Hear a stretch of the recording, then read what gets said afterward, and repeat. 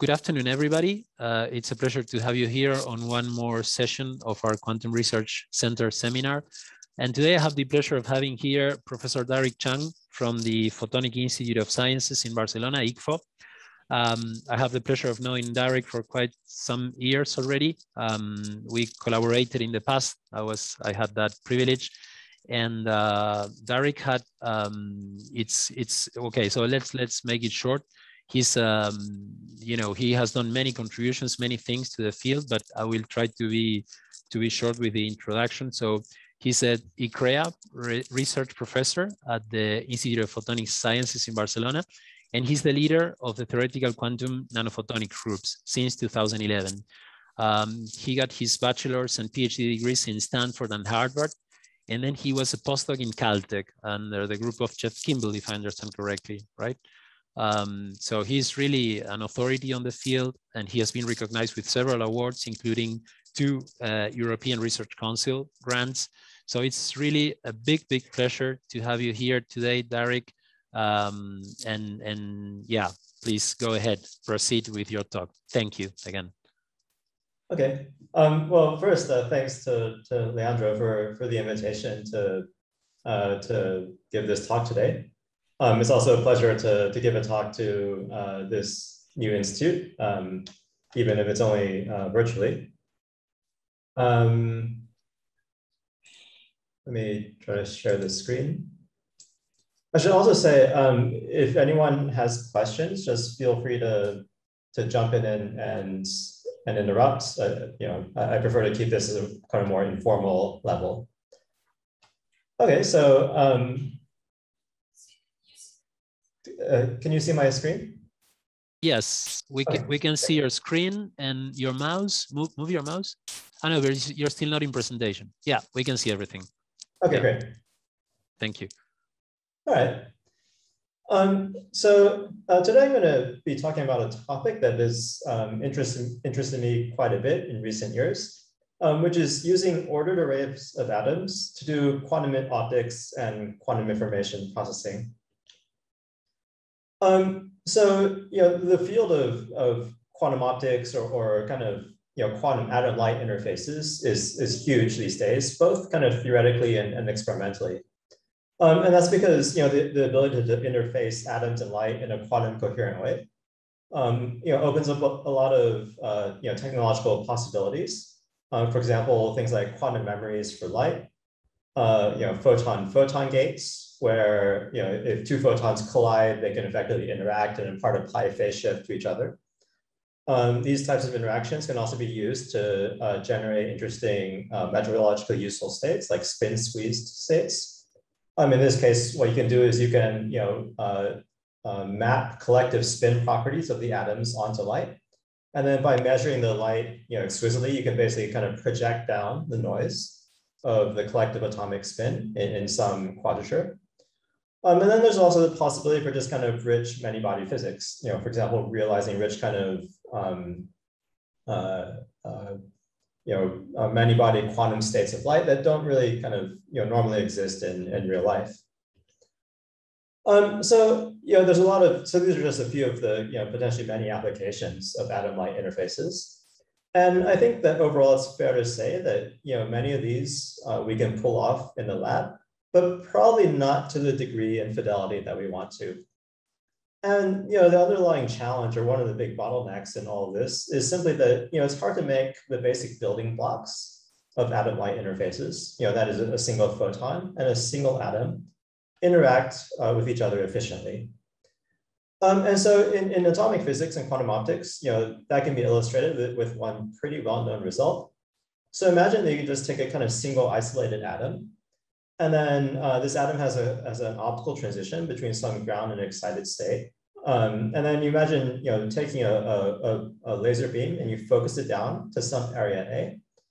And the laser is chosen so that its frequency is resonant with the atomic transition. So in that case, it's pretty well known that the scattering probability of a single photon to scatter or interact with the single atom is given by some effective scattering cross-section on resonance divided by the beam area. And what's kind of remarkable about this result is that the scattering cross-section is just given by the resonant wavelength of the transition itself. So it doesn't really depend on any microscopic details of the atom. The problem, though, is that if you try to do this experiment in free space, you have to obey the diffraction limit. So you can't just take a beam of light and focus arbitrarily tightly. And so, instead of the other experiments, if you put in all the kind of coefficients and technicalities, the record kind of interaction probability that you get in this type of experiment is about 10%. Okay? So that's not bad, but what we want is as close to 100% as possible.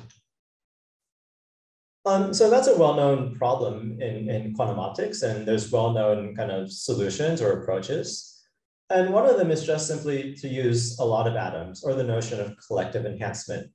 So if I have n atoms, then if I just kind of extend the previous argument, then my interaction probability should get enhanced by the atom number. And in atomic physics, this kind of composite quantity here is known as the optical depth of my atomic medium. So it's an important figure of merit. To understand why it's so important, one can actually take a kind of complementary viewpoint and think about the branching ratio of emission or information into some preferred optical mode versus into 4 pi. So in particular, imagine that I have a collection of atoms and I create a collective excitation. So just one atom is excited, but it's a coherent superposition where each atom has some relative phase, or where each excitation has some relative phase, e to the I k r. So what happens then is that this system acts a little bit like a kind of phased antenna array. So in some direction, in particular, in the direction that's set by the wave vector of this collective excitation, all the emission of light will interfere constructively. And then the emission rate into this one preferred direction, so this could be something like a kind of Gaussian mode that you defined, will be n times that of just a single atom. On the other hand, the atoms can still emit into 4 pi, but because I don't have this kind of constructive interference, that emission rate, gamma naught, is going to be the same as a single isolated atom. So the emission into the good direction gets enhanced, but the emission in the bad directions stays the same.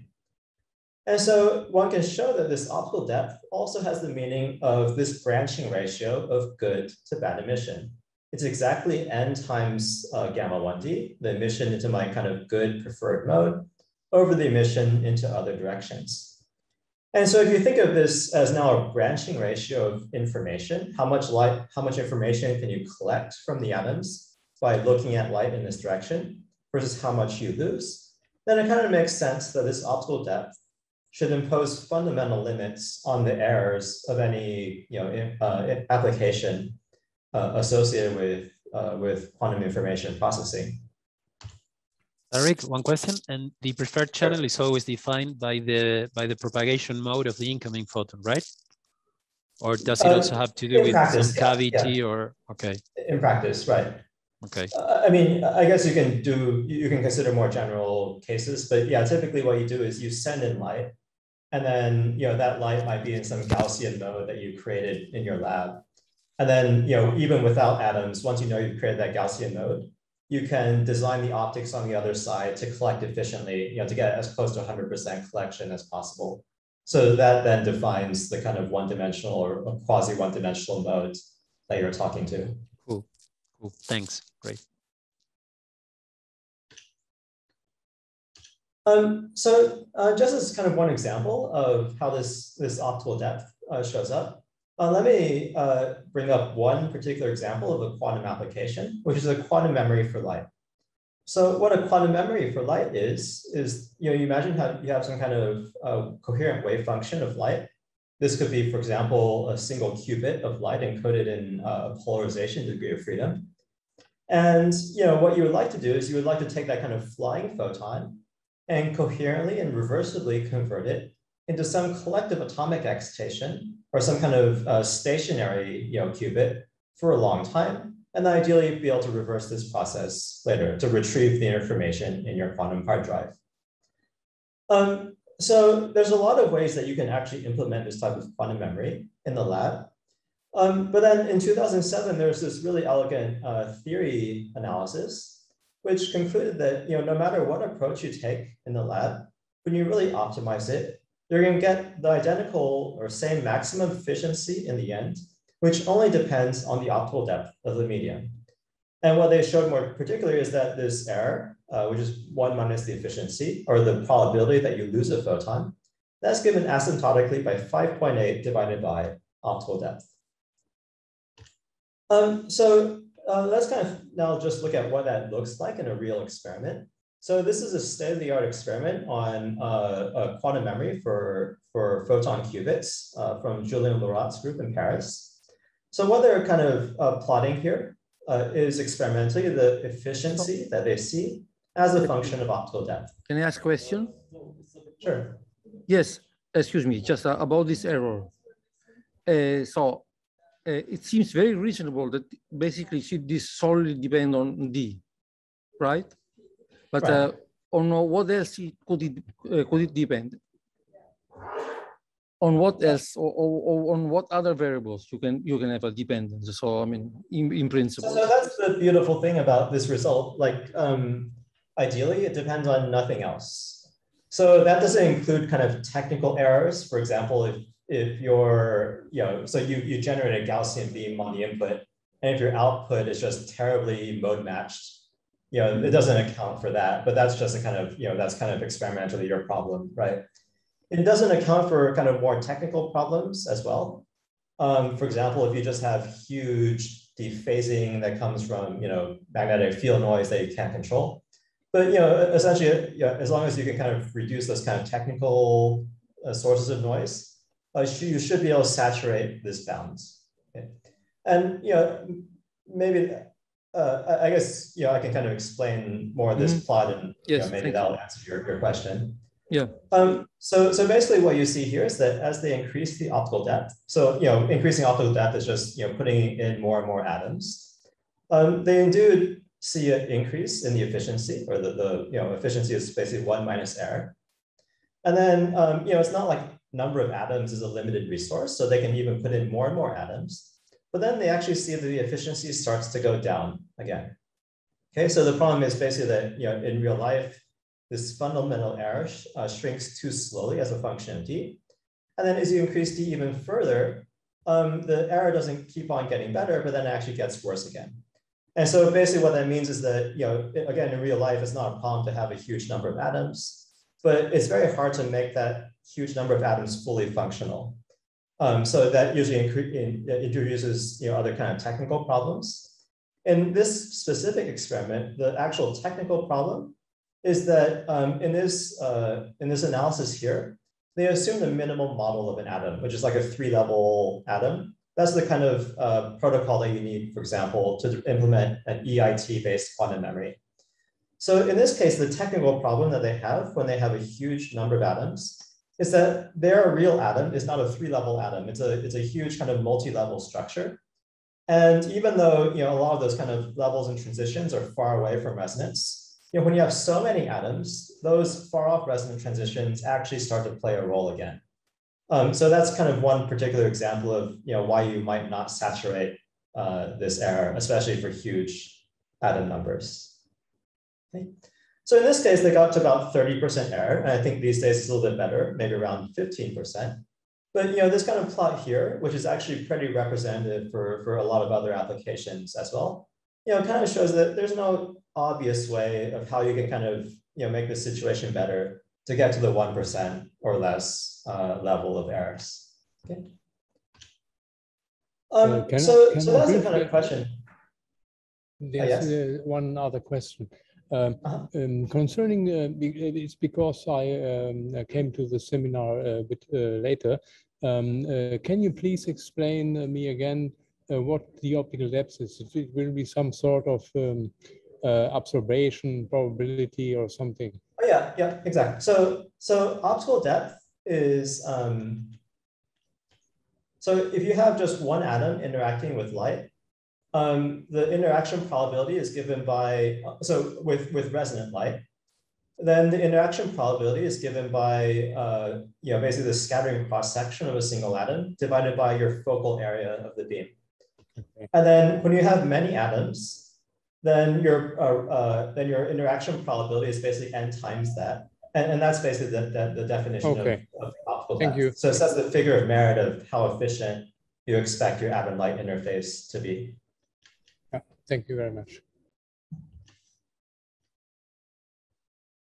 Okay. So that was a question I got curious about a few years ago. Is there any way to beat that limit? And it turns out there is. And the starting point for that realization is to realize that this kind of picture that I illustrated for you about the meaning of optical depth can't really be the complete answer. Okay. And so in particular, what you can do is, even at a classical level, you can just simulate some kind of classical coupled dipoles. And when you do that type of simulation, so here you just put in 10,000, 100,000 discrete classical dipoles. And then when they start radiating, you do see this kind of enhanced emission in the forward direction. So that's this kind of collective enhancement that everyone knows about in quantum optics. But then when you look at the bad emission, so the light that you're losing in the 4 pi, you see that there's actually some interesting structure in there, right? It's not some just completely uniform emission. And that structure of electromagnetic radiation into all the other directions is basically the product of wave interference and multiple scattering of light. So if you believe, I think classically it's quite plausible to believe that when you have random atoms, you can kind of phase emission in one direction, but then in the other directions, the emission is kind of complicated. But then essentially by conservation of energy, if the emission of energy into 4 pi has this kind of interesting structure that depends on wave interference, from the standpoint of the atoms themselves, that means the spontaneous emission can't be independent, like what I've illustrated here, but it fundamentally must be correlated. Okay? So this atom does not know at what rate it should emit energy until it knows about what all the other atoms are doing in the system. And the point is that that fact is not included in the quantum optics textbooks. Even when I was a graduate student, I never learned about that. And when I read the papers, I never learned that that was some subtlety or something that I should be careful about. Okay. So it was really a big surprise to me, a few years ago to kind of realize that. And so then one might ask, when you read the textbooks, when you learn atom-light interactions, why is it that the emission into other directions why is it just treated as being independent? And so I don't really know the full answer to that, but I think some kind of reasonable guesses are that first, it's just hard to treat otherwise. So having an independent path just makes your theory analysis much easier.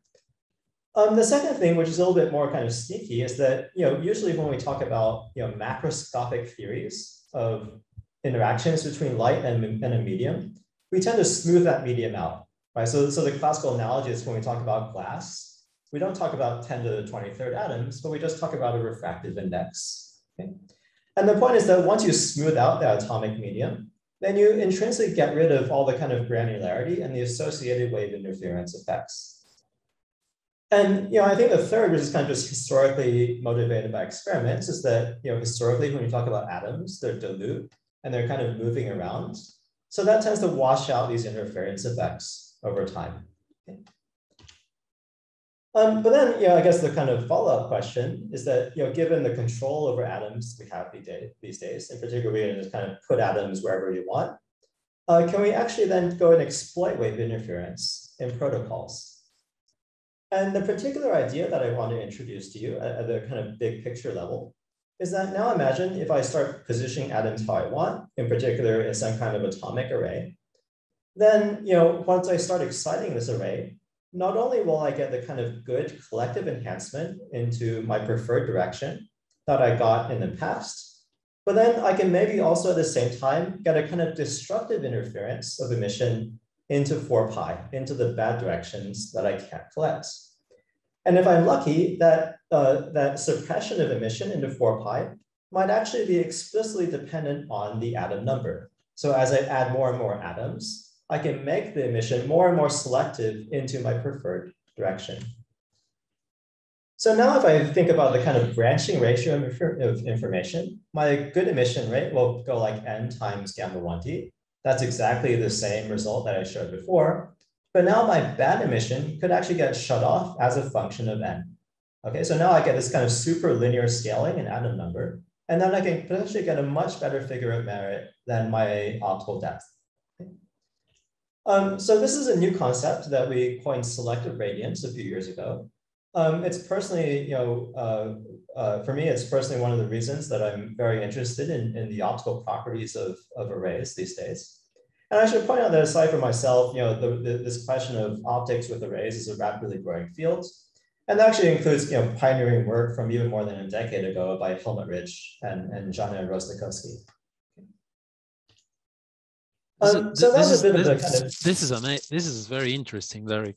This is really nice. But let me ask you something. That you managed to distractedly interfere all the angular modes except for the propagation one. This is really impressive. More or less, right? Yeah. So I guess the challenge is actually more to do that in the kind of quantum domain. So when you can't just necessarily think of your atoms as classical dipoles anymore.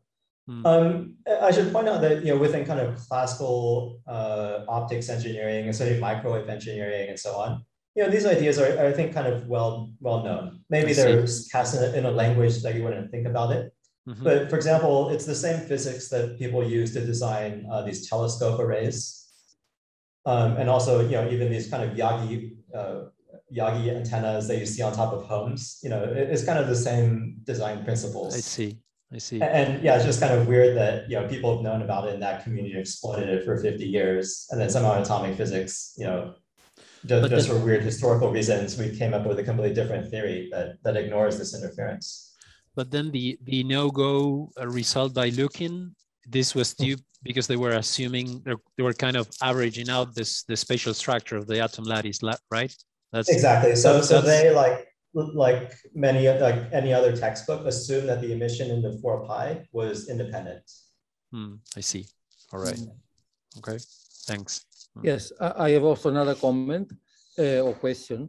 What might be you can ask also in the question later on. Say in all your discussion, basically you are very generic with the kind of atoms you use, but I believe that this answer change. For instance, if you take say Rydberg, for instance, Rydberg atoms, because you have interaction, right, between atoms, and then I imagine that actually this rule cannot be applied. Am I correct? Okay. Yeah, that's a great question. So I should specify more. So it is pretty general, and Rydberg interactions will actually become a part of the story later on. So you can actually use it to functionalize this array and do other things. But the only thing I assumed, or the only statement that I've made so far, is basically that the scattering cross section is lambda squared on resonance, and for that to be true. So it's not generically true, but basically what you need is that you need some electronic excited state, which is optically active. And then when it decays, the only path, so the only assumption is that there's a unique pathway by which it can decay and by emitting a photon. So it basically has to, in other words, it has to decay to a unique ground state. So if that one excited state were to have the option to decay into 20 different lower states, then my arguments wouldn't apply. So basically what I'm saying is applicable to any atomic transition, which basically has a unique pathway downward. Okay, thank you.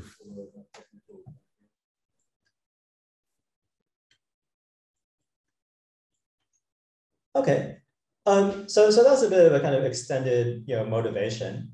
And then in the rest of the talk, I basically like to kind of cover briefly 3 things. So the first is, how might one design a quantum theory, a tractable quantum theory of atom-light interactions that includes multiple scattering. And then I'd like to discuss a couple of prominent consequences of that.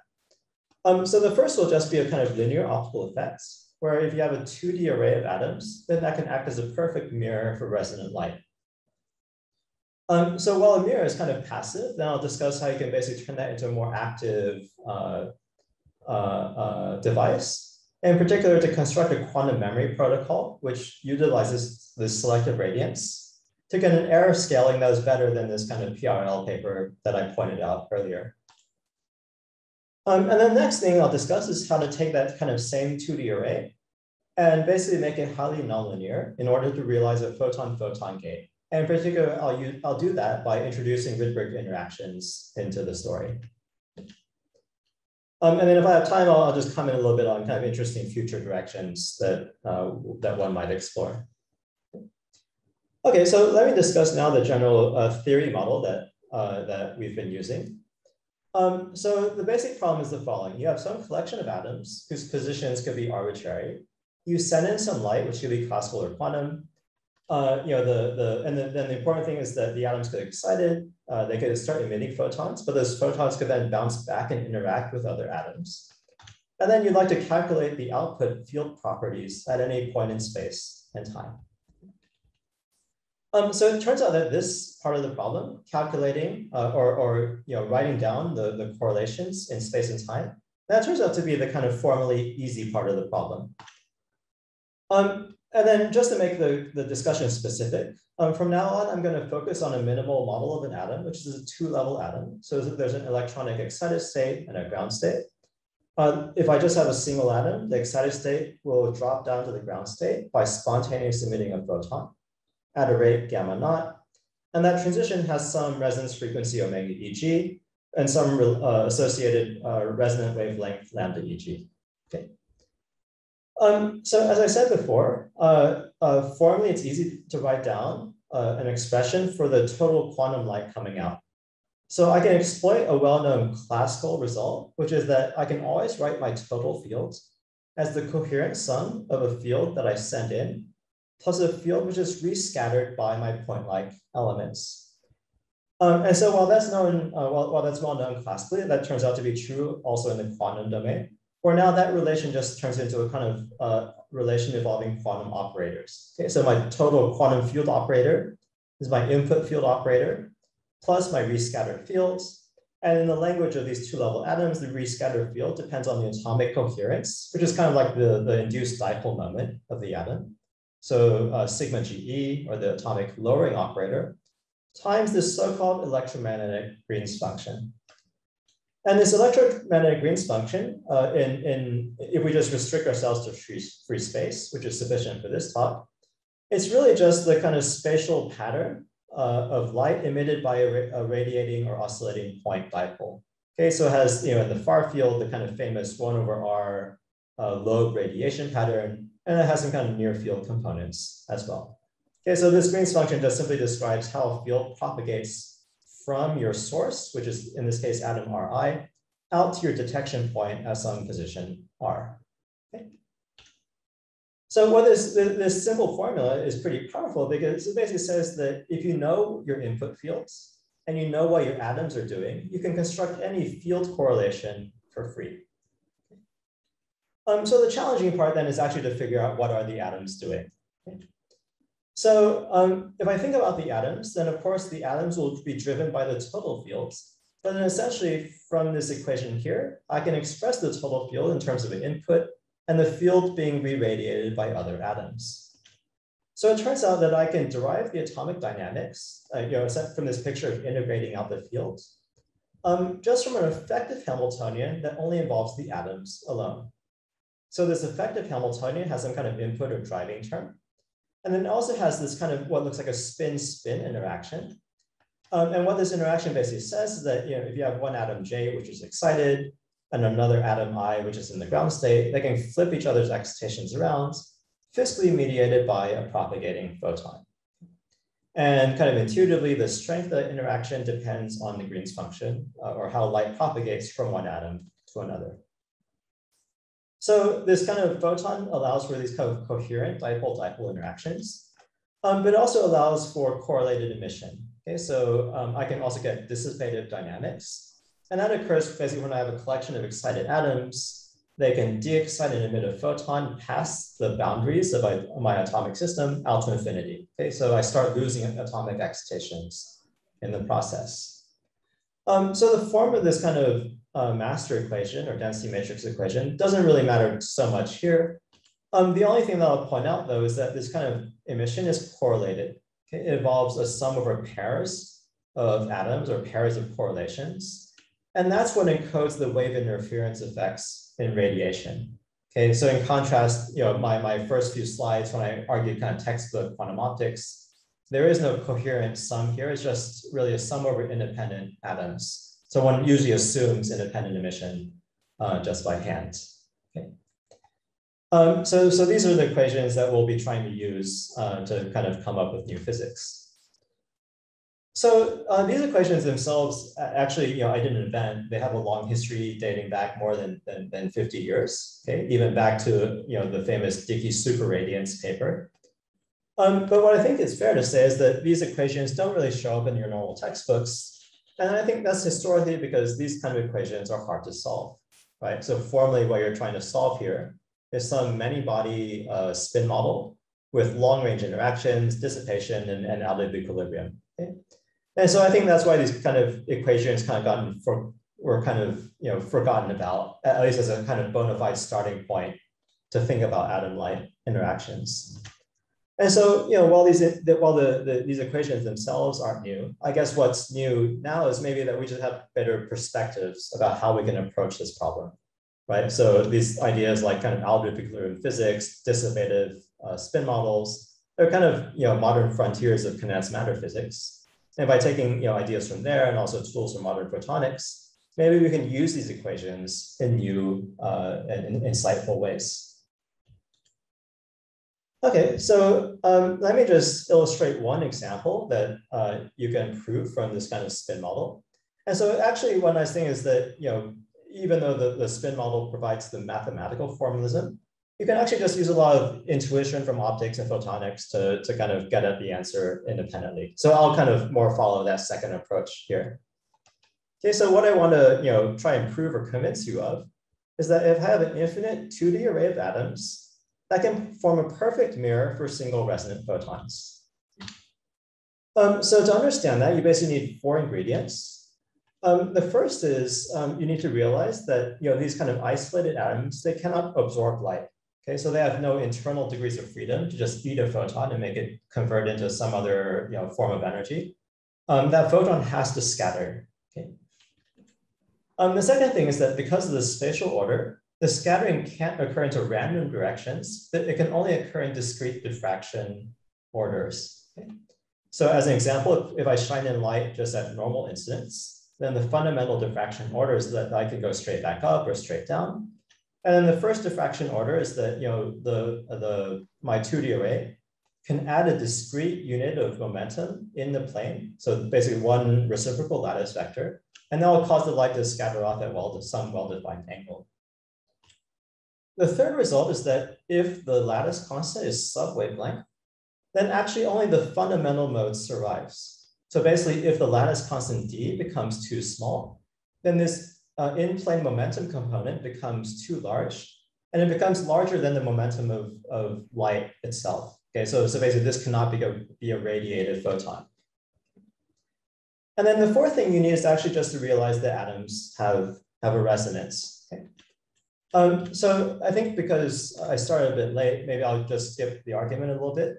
But the qualitative idea is that because I have a resonance, or another way of thinking of it is that if I have a lattice constant, which is smaller than actually the scattering cross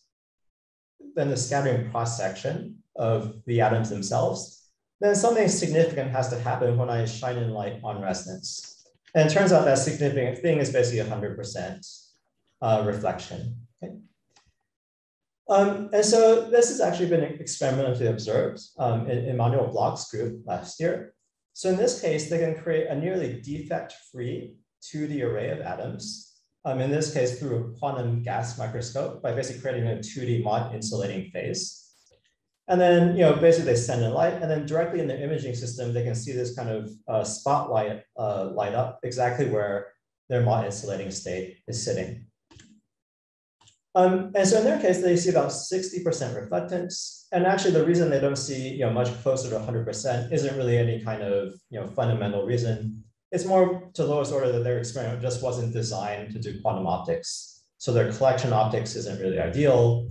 And then, their experiments are quite slow. So they have to send in too many photons, which causes the atoms to heat up and for them to lose atoms and lose this kind of perfect ordering. Okay. All right, so that's kind of interesting. You can get 100% reflection. And so again, if I just want a mirror, I can just go buy one at the store. But then you can ask kind of more deeply, does 100% reflection maybe mean that I achieved a 100% atom-photon interaction efficiency? And it turns out the answer is yes. But before we get too excited, we should be careful a little bit. Because even in our kind of textbook models, if I have an infinite array or infinite atom number, that implies I can have infinite optical depth. So then I also get kind of 100% fidelity, at least theoretically. So what we really need to do is consider how it scales with atom number, so basically having finite resources.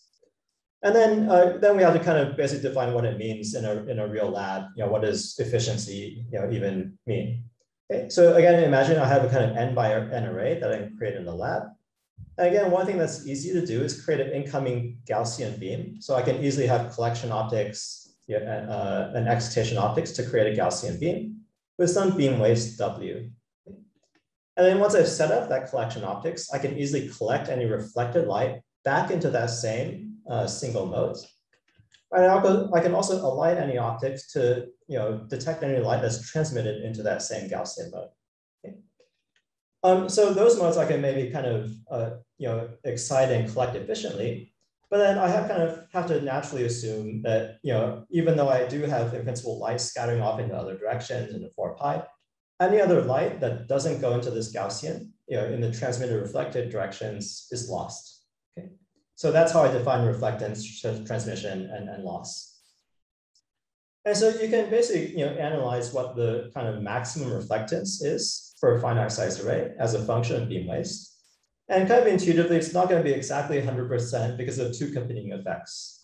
So if my beam waist is too big, then part of the kind of incoming light just kind of bypasses the array completely.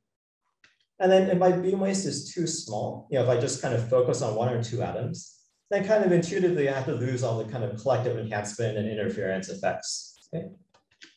But then you can kind of now optimize over the beam waist. And then what you find is that even for relatively small systems, you can get very close to 100% reflection, where the error basically grows like 1 over n to the 4, where n is the linear number of atoms in the array. Okay? So you scale up to 100% very fast as a function of atom number. So the next thing that you can do is, okay, instead of reflection, again, now let's think of a particular application. And let's go back to this kind of quantum memory for light. So imagine I send in a single photon. How efficiently can I convert it into a single collective excitation of the atoms? Okay. So in the quantum memory protocol, basically you start from the same 2D array. And then the first thing you have to do is you have to take that single photon and set it on a beam splitter, and then split that photon and send the photon in from both directions at the same time. And the reason that kind of makes sense is, if you think about the time reverse process, if you think about this array emitting a photon, essentially by the mirror symmetry of the system, the array naturally talks to light, symmetrically in both directions. Okay, so you have to kind of, play the reverse video to get, something close to 100% efficiency. So, this photon that I send in, that'll be resonant on the G to E transition. And, maybe technically that's kind of a quantum memory already. So maybe your atoms would coherently get excited and you would create a single E state. But then because this excited state can spontaneously emit, at a very fast rate, essentially, you would send in the photon, you kind of store it for a short time, and then your quantum memory would just spit out the photon immediately right after, and it's not at a time that you can control. Okay. So one way you can fix that is you can introduce another even higher lying state. So this could be a Rydberg state in practice. These Rydberg states can be very long-lived. And then what you can do is you can just simply take a classical control field, and then at the same time that this photon want to create an excitation E, you can basically do a Raman transition and siphon or shelve that population now into this Rydberg excitation. So now you finally have effectively stored that photon in a state that lives for a very long time. So at the end of this process, you've converted this incoming photon into a superposition state where one atom within the focal area of the beam is now in a Rydberg excitation. So it turns out that quantum memory has exactly the same error sources as reflection. So you basically can't make the beam waves too big so that it stretches beyond your array, nor can you make the beam waves so small that you're only focusing onto one or two atoms at a time. Okay. So basically the point is that when you optimize that, you get an error that scales like 1/n to the 4. Okay, so that's a much better scaling than this 1/, optical depth that I described before. And even aside from just kind of abstract scalings, you can even just analyze more quantitatively. What if I have a typical 2D array? What is the error that I pick up as a function of linear atom number? So that's this kind of blue curve here as a function of n. And again, what's kind of remarkable is that just for a 5x5 array, in principle, you're already at less than 1% error. Okay, so it's a very, very fast drop off of error as a function of increasing array size. So this is a pretty steep polynomial improvement over what what we knew was theoretically possible before.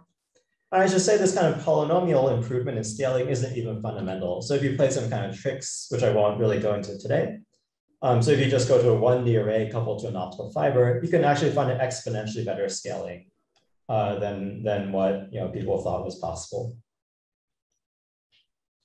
Okay, so that's a kind of huge gain apparently for single photon applications. And then I guess the next question is, what do we try to broaden the class of applications where we might win? Okay, so quantum memory is really just a kind of single photon or linear optical effects. But maybe the next thing we might try is to create a strong photon-photon interaction. For example, to build a photon-photon gate. So then the question is basically, can we make the mirror nonlinear at the single photon level? And it's not obvious that that's possible to do. Okay, so in particular, imagine I have this 2D array, this finite size system. I shine in light, and imagine I get one photon detected in reflection. Okay, so if I had one photon that was reflected, that implies that some atom in this array had to have been excited. And because that atom is a two-level system, I know that I can't excite it twice, so that one atom can't reflect a second photon exactly at the same time. And so you can view this kind of detection of a reflected photon as punching a single hole or a single defect in your atomic mirror. Okay, so your mirror now has a little defect, is slightly less reflecting than it was before, but it's really just a small effect. And that's because it's a one atom hole, but then your beam waste potentially covers many atoms. So if I want to create an efficient photon-photon gate within this kind of paradigm, what I need to do is, when I reflect a photon, I want that photon to somehow punch a many atom hole in my atomic mirror. And that's basically where Rydberg interactions come in. So again, I kind of a little bit rushed for time, so I'll go through this quickly. So it turns out that combining Rydberg interactions with atomic ensembles is already a thing that's really well studied these days to achieve photon-photon interactions. And in this case, when you have just a kind of disordered ensemble, there has been a proposed photon-photon gate where the error scales like a so-called optical depth per blockade radius, 1/, optical depth per blockade radius to the 3/2 power. And the point is, in state-of-the-art experiments, this parameter, this bigger amount, is about 50%. Okay? So the question is, can you somehow use arrays to beat the scaling and get an error that's much better than 50%? Okay? By essentially using this kind of selective gradients. So again, I'm basically falling short on time. So let me just kind of briefly explain the main idea. So the thing about a Rydberg excitation, so Rydberg excitation is basically an excited atom, but in a very high lying principal quantum number. Okay. So in that case, this high-lying electron basically has a very large dipole moment. And what that means is that if I have one Rydberg excitation through essentially strong so-called van der Waals interaction, another Rydberg atom, or Rydberg state, some distance d away, can see a very large energy shift in its resonance frequency. And so that energy shift tends to go like, some coefficient C6 divided by distance to the 6th power. So this is just a pure Rydberg interaction. But then to kind of use that for optics, what we can do is something called Rydberg dressing. So instead of just a pure Rydberg excitation, I consider kind of E and R. So E is just my kind of normal atomic excited state as before. And what I'm going to do is I'm going to shine in a big control field, but which is also very, very far detuned from this E to R transition. So imagine that I have one atom at the origin, which is in the Rydberg state. And now if I have another atom that's very, very far away, then essentially this Rydberg excitation shouldn't even do anything. Okay? So then this atom here in state E simply sees a very far detuned control field.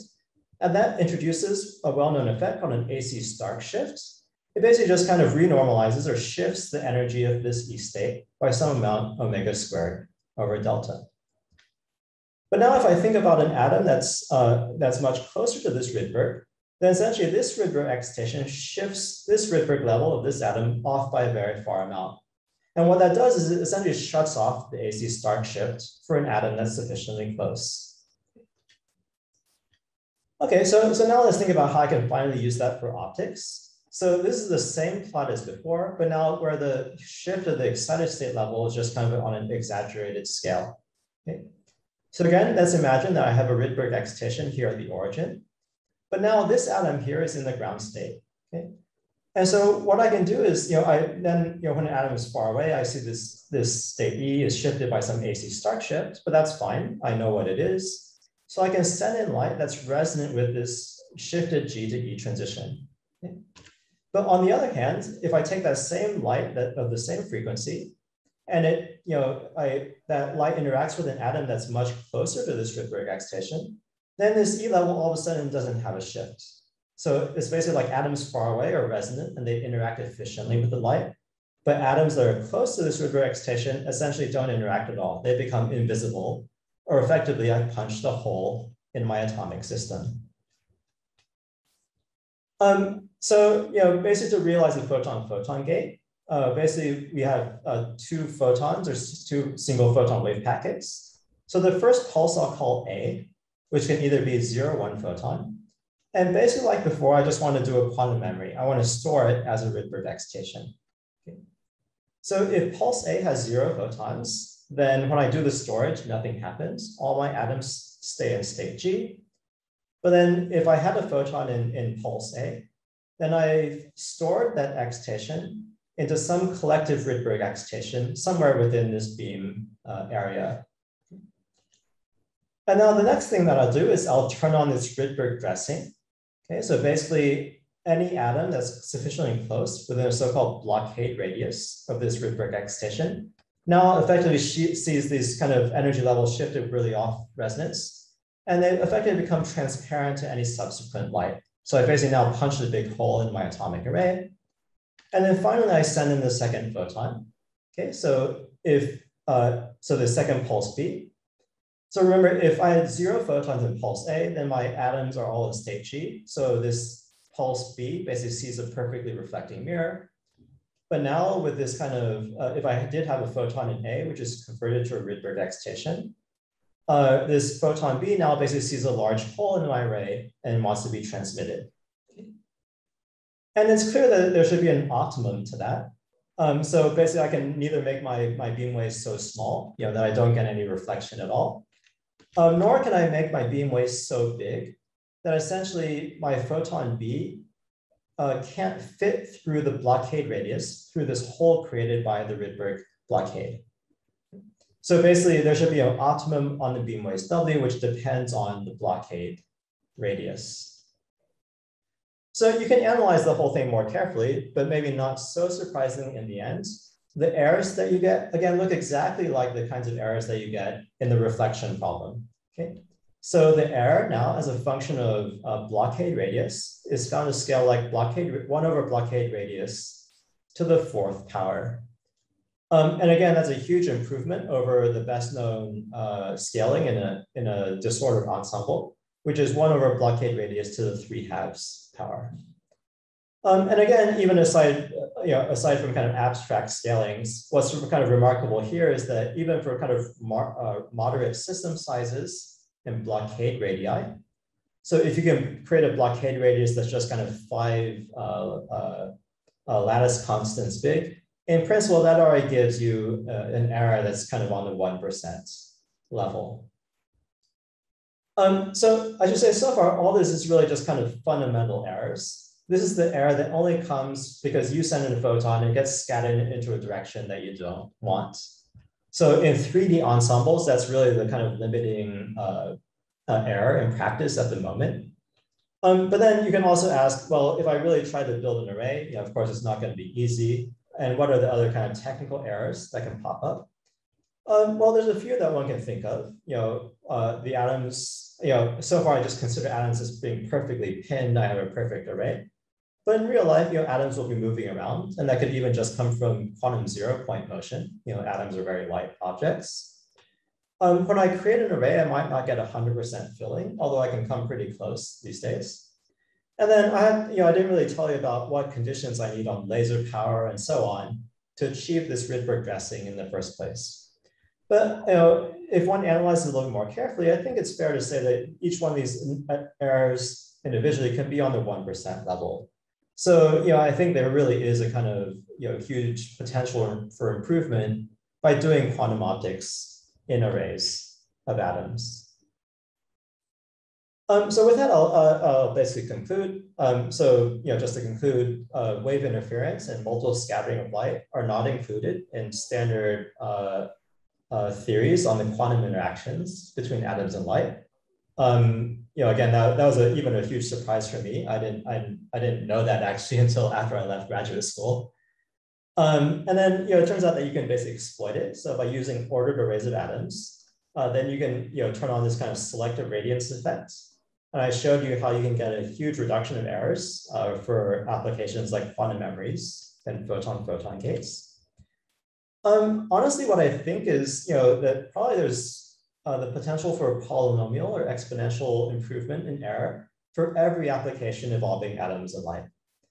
And so the only reason I kind of explain these two is that these are two of the easiest ones to analyze because it's kind of 1 and 2 photon level effects. So many of the other applications that you might want to achieve, like spin squeezing, for example, are many body problems. And that means you have to really take that kind of out of equilibrium dissipative spin model and learn how to solve it, or at least even approximate it in the many body limit. So that's really a kind of open direction. And then aside from applications, I just think it's interesting to think about if our kind of standard theories missed basic effects like wave interference.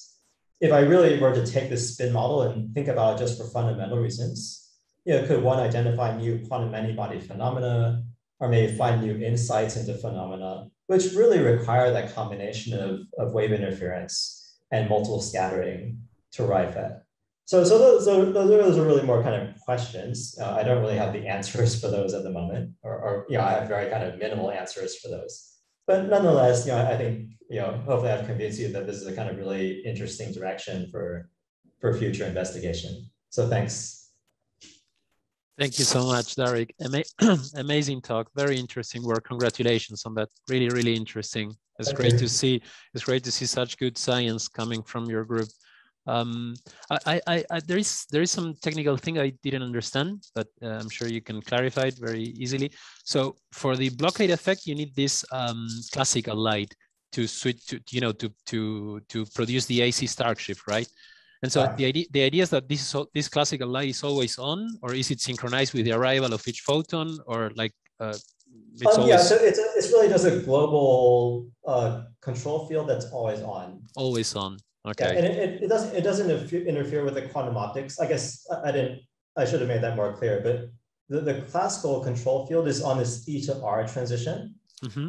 Yeah, so it's always on, it's huge, it interacts with every single atom. But then the quantum optics is really on this G to E transition, which is a completely different wavelength. Right. So that's the transition where I'm sending in kind of single photons at a time or trying to produce non-classical light.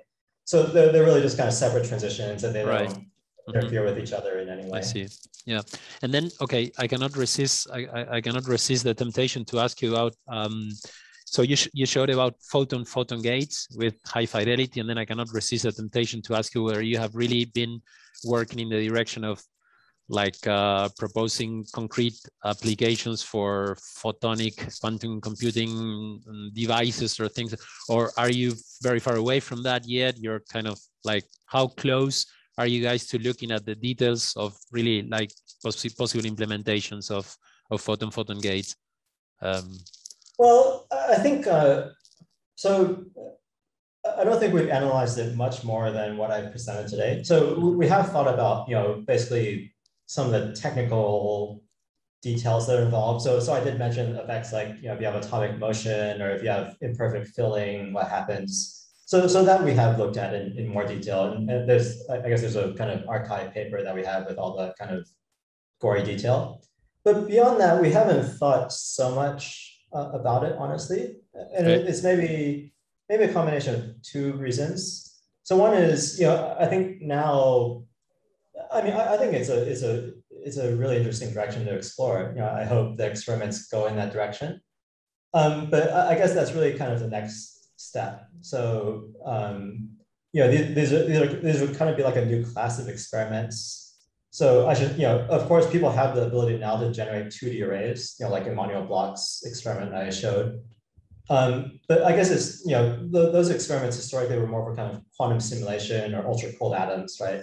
And they don't really have the apparatus for quantum optics, for efficient quantum optics built in. So I think if one wants to go in this direction experimentally, one really has to kind of, decide that from the beginning, to basically have capabilities like a quantum gas microscope, but also have to have the kind of quantum optics capabilities built in. And, I do think that if people did that seriously, people could reach, this kind of, let's say at least 90% fidelities in these photon-photon gates. All right. And then beyond that, honestly, like we haven't thought so much about extending these results in particular. Also because we've been thinking about more like this kind of many-body limit. Can we understand all this physics at the many-body level and what's encoded in there, which is really to me a kind of a huge kind of scientific challenge. So that's kind of what's occupied most of our time. Okay, fair enough. Yeah, fair enough. Rene, I can see you switch on your camera. Would you like to delight us with some of your questions? Yes. Yeah, so a very, very nice talk. Hi, Darrick. Thanks a lot.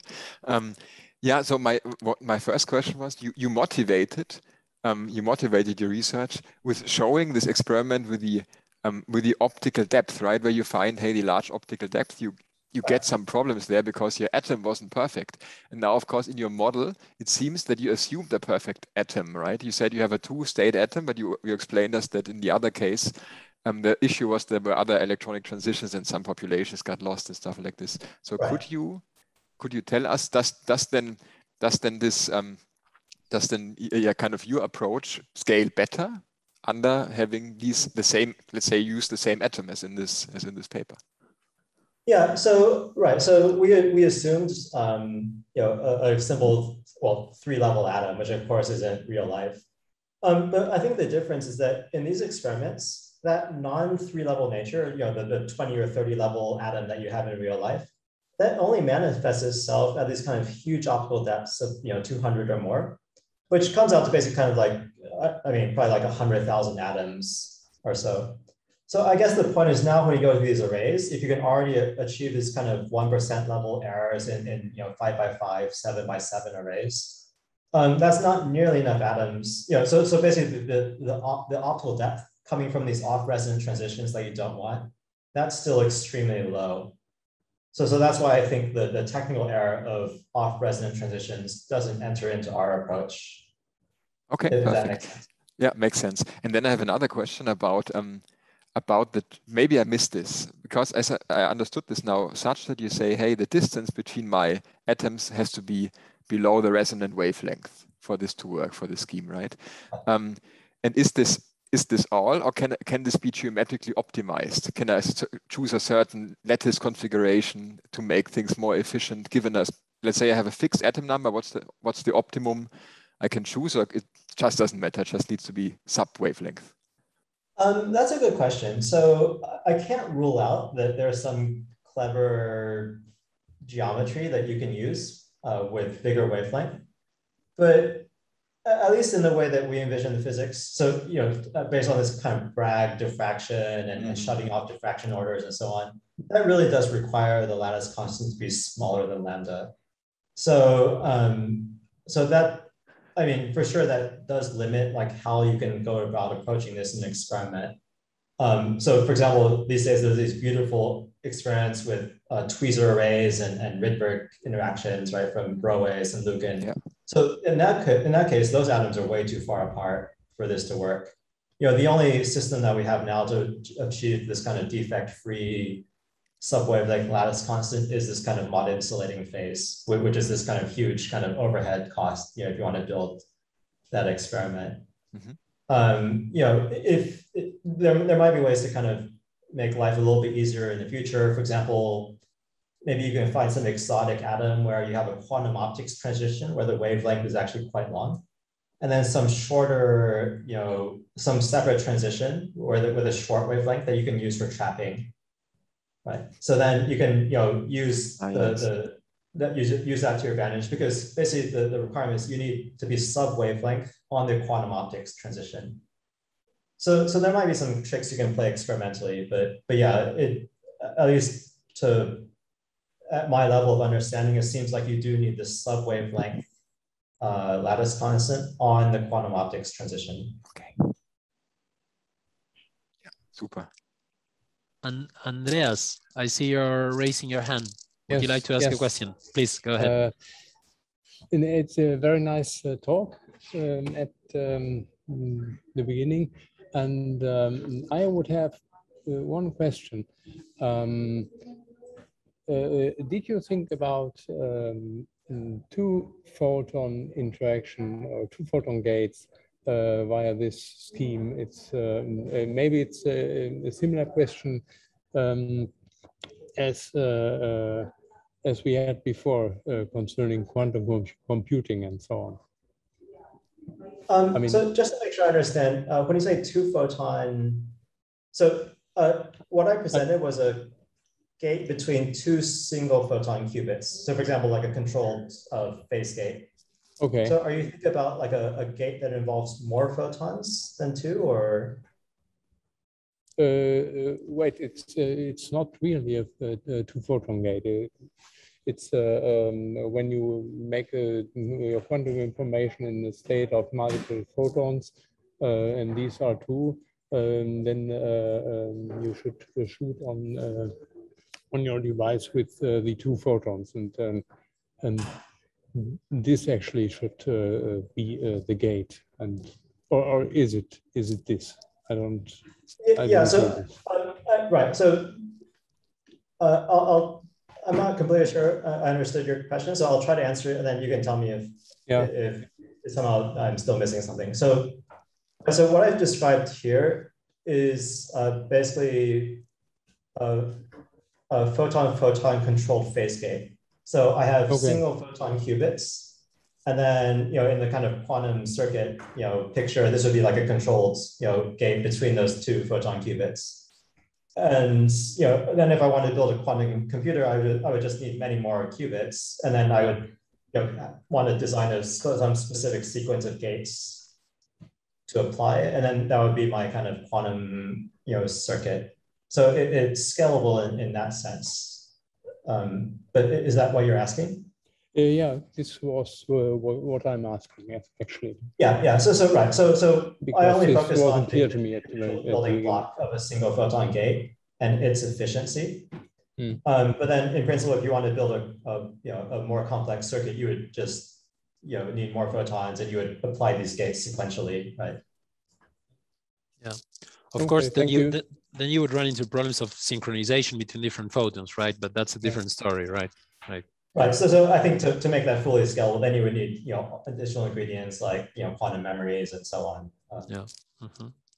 Very interesting.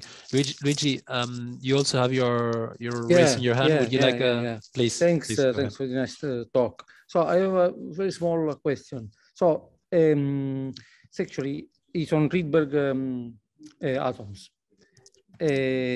So basically, you can say, I summarize and I might be oversimplify. You can make a hole in your array because of the Coulomb blockade, the Rydberg dipole blockade, okay, for the Rydberg blockade.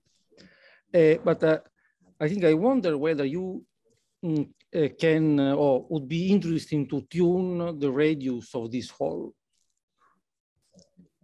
So do you think it's interesting to do that? So can that lead to interesting things? I think so. So, I mean, if the goal is just to get a photon-photon gate, I guess not. Probably, right, you just want the blockade radius to cover your entire system. But I think if one wanted to explore kind of many-body physics with photons, yes, I guess that kind of tunable Rydberg interaction would be a rich resource, right? Because somehow, that gives you kind of a, so if atoms had kind of infinite range interaction, then there's not really any many-body physics in there. It's just kind of trivial. But if you imagine I could play the same game in a kind of a 3D medium, and now photons were now these kind of hardcore extended objects that started interacting with each other. Then I guess the kind of finite Rydberg blockade would be interesting, and would affect the properties of the state of light coming out. Yeah. No, but because I think there is a kind of experimental technique, and I think also some theory by Lesanovsky is the theorist, and the experimentalist is Oliver Moshe. And actually they tune the dipole blockade using, they make a detuning that depends on the place through an additional laser. So it's a kind of dissipative engineering dissipation. And because of the TV specific interaction that you know very well of the Rydberg interaction, actually this you can control the de-excitation rate. And therefore, the radius can be adjusted, and can be also controlled. So I think it's might be interesting in this context. Yeah, I'm pretty sure it would be interesting. So I think if one had a knob to tune the range of interaction of this effective photon-photon interaction, but also to kind of tune whether it's coherent or dissipative, I guess that would be a kind of fantastic knob for kind of many-body physics with photons. Yes. The bottleneck, at least in my own head, is more like, I'm sure it's interesting, but then like, I'm not sure how to solve it. And so that's the challenge again of solving this kind of multiple scattering problem in the quantum domain and with many photons. But it is something we're seriously thinking about, figuring out how to do, and we have some basic insights. I hope that in a couple of years I can have a more kind of convincing answer to tell you. Thank you. Right. René, is that another question? Yeah, right. A crazy one maybe. All right. Go ahead, I was just thinking. Okay, so I like cavities. Okay, and so of course I can now think. There's this analog when you put an atom into a cavity, and then there's a mirror image and a mirror image of the mirror image, and you got a chain of atoms. You got this array of atoms. And now your atoms need to be sub-wavelength spaced. So taking a single atom, putting in the cavity, I would need a cavity with a length smaller than λ/2, which I think doesn't work, or maybe it does. I don't know. Are you also thinking in this direction? I guess there must be some fundamental link, right? Also between the density of states, what a cavity is doing, and this would be, can you comment on this? I would be very interested in this. Yeah, I mean, so I guess there's two maybe different or complementary ways to answer that. So a real cavity, or at least the ones that people use in quantum optics, the spacing between mirrors is much bigger than the wavelength. Yeah. And so, of course, cavity QED is a well-established way to increase the atom-photon interaction efficiency. The cooperativity instead of optical depth shows up as the fundamental figure of merit. And in that case, I think it would be interesting to basically think about putting arrays into cavities. And then the idea was that then you can also shut off the emission into 4 pi. And so, whereas standard theory would say that your figure of merit is now n times the single atom cooperativity. I guess with this selective radiance, you could actually get a figure of merit that scales much faster as a function of n. So there's, I guess, that kind of practical answer about the increasing the figure of merit of cavity QED. But then you also mentioned this problem of kind of mirror images and so on. And I think that is a valid way of thinking about the problem. So if I could create a cavity whose lattice constant is sub-wavelength, or sorry, whose mirror spacing is, is less than lambda or maybe lambda over 2, then I can think of the problem as not just the one emitting atom, but kind of all its mirror images. And I think it's correct to say that, right, so if you make your cavity too short, and if your dipole is oriented in the correct direction, then it's known that you can shut off the spontaneous emission of an atom completely. And so, I think historically it's derived just really doing the brute force quantization of modes and so on. But I think an elegant way to reinterpret that result is in terms of the mirror images and the collective radiation and interference of all those images. Cool. So I can see Philip raising his hand, which makes me very happy to have questions from the students. That's great. I was gonna cut it off, but let's go for a last question by Philip. Please go ahead. It's just a short question. Thanks for the interesting talk. And I was wondering, how is this atomic lattice normally implemented in real life? So is it normally on top of a crystal, or is it trapped, or how does this show itself?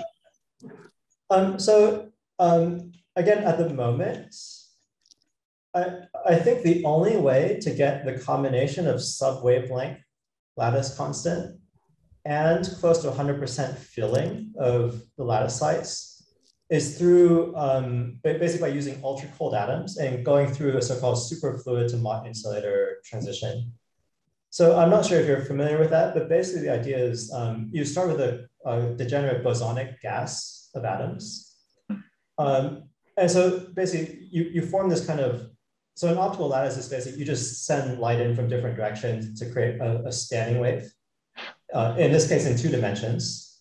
And then, because it's a standing wave of light, the lattice constant is naturally lambda over 2. So you get the lattice constant, the sub-wavelength lattice constant for free.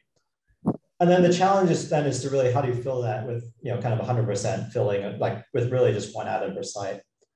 And for that, they use this so-called superfluid to Mott insulator transition, which basically says that if you start with a lattice kind of very low, then your atoms are in a quantum phase called a superfluid state, where essentially the number of atoms in each side is just kind of random. But then if you kind of then ramp up the lattice slowly, you can undergo this kind of transition to a so-called Mott insulating state, where essentially you have this competition. Like if 2 atoms sit on the same site, they have this kind of extra energy cost to do so. And so in this phase transition, basically, if you tune up slowly, then you can kind of, through this kind of extra energy cost, you can actually suppress having events where 2 atoms sit on the same site. And then you wind up, at least in some region of your system with exactly 1 atom per site, at least at 0 temperature. So it's a complicated process by which they get this kind of 2D lattice in the first place. But it's not something that you can easily implement and just shoot atoms on a crystal or something that you have to have a certain. Yeah, I think that's kind of one of the questions going forward. Like, those Mott insulating experiments, they work perfectly well for ultra cold atoms and what they've wanted to do historically. But then if one wants to do quantum optics with these experiments, they're very slow. To create that type of configuration just once could be, could take you tens of seconds.